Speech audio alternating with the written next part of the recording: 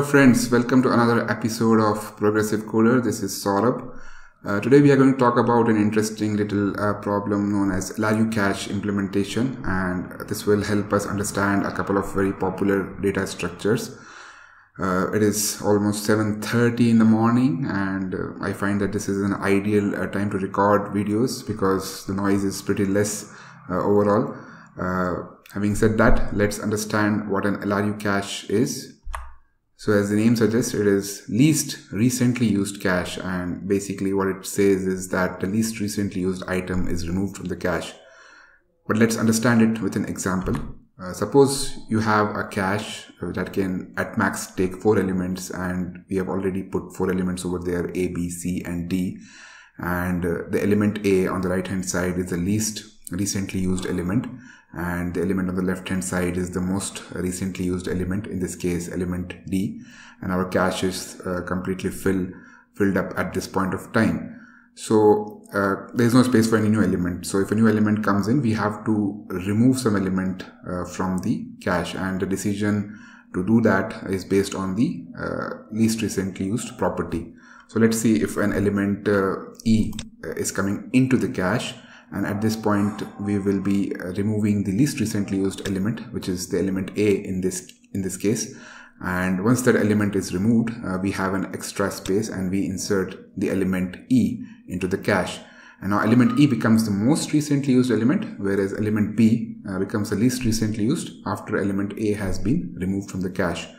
So this is basically, as you can see, a cache eviction policy where the least recently used property is used to evict an element from the cache.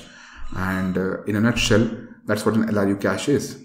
It is basically a cache using the LRU eviction policy. So any cache that follows this property can be termed as an LRU eviction policy. With this understanding, we will be looking at the implementation in the next section. Alright, so let's look at the implementation, but before we get into the specifics, there are some implementation rules associated with LRU cache which we have to consider. Let's look at those rules one by one. First rule is insertion of a new element into our cache should be done in constant time complexity. And it makes sense because if we are trying to implement a cache, we want fast insertions.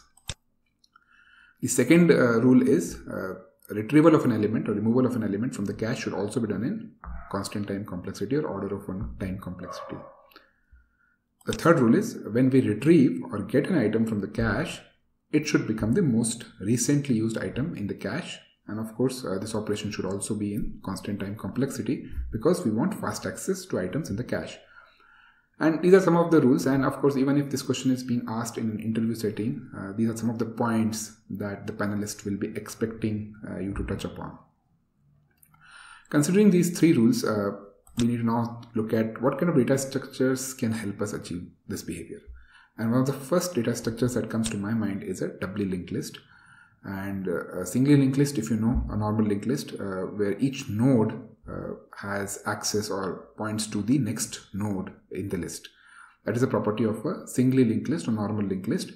Doubly linked list takes that behavior forward, and what it says is that each node knows about the next node as well as the previous node in the list. And this behavior, this property allows us to have constant time insertions and deletions from our doubly linked list, which is a very, very important behavior for our LRU cache, as we already saw in the rules.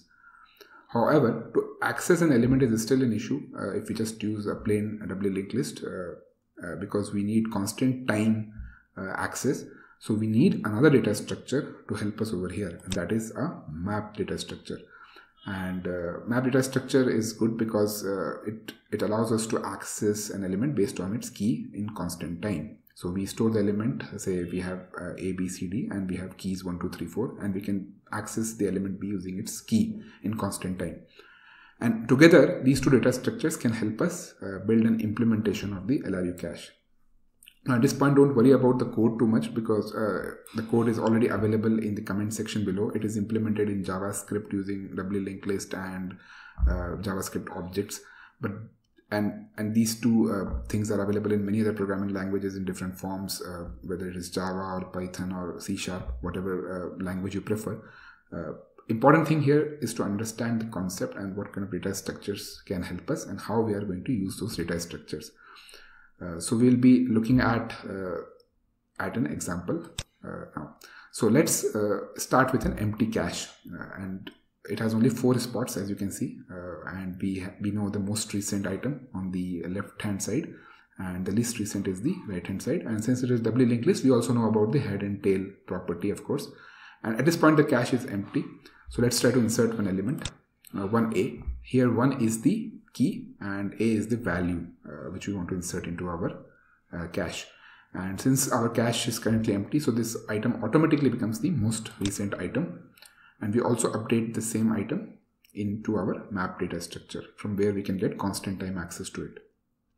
Now we try to insert second item, 2b. 2 is the key, b is the value. And since this is the latest item, it will become the most recently used item, and takes up this position on the left hand side, and item 1a shifts towards the right. And also we update 2b into our map data structure. We get another insertion request, 3c. That becomes the most recent item. Other elements shift towards the right, and we also update the same item into our map data structure. Another insertion request, 4d. That becomes the most recent. And now we have a least recent item also, which is element a. Since our cache is now full, we need to have a least recently used item so that we can take a decision which item to remove if a new item comes in. And our map data structure is also updated with these 4 elements right now. Now let's see if a consumer comes in and wants to access a particular item. So we get a request to access the element with the key of 2.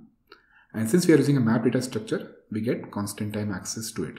We can just query this map data structure and find the element that we are looking for. However, this element is also present in our cache or the doubly linked list which we are using to emulate a cache.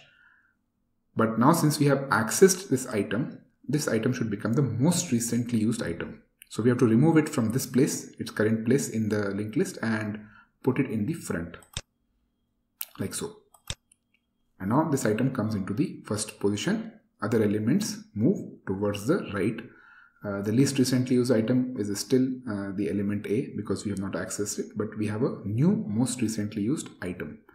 And D is no longer the most recently used item. And since we are using a doubly linked list, all of this has happened in constant time because a particular node knows about the next node as well as the previous node. So this operation can be done in constant time, which is very important for our LRU cache. And we have also been able to give the consumer the data they are looking for. Let's now consider a situation where a new element is coming into our cache. That is the element 5e, key of 5, value of e. And now our cache is full. As you all know, our cache is full. So we have to remove some element from the cache, which is going to be the least recent used element, element 1a. So we remove this element. We also have this element in the map, but since we are removing it from the doubly linked list or the cache, we also should remove it from the map data structure also. And we do that, so that is gone. And the new element 5e now becomes the most recent element, and 3c becomes the least recent element because that is all the elements are moved towards the right. So this is how you insert elements into the cache, and all of this is again happened into in order of 1 time complexity or constant time complexity. Let's look at the same thing again.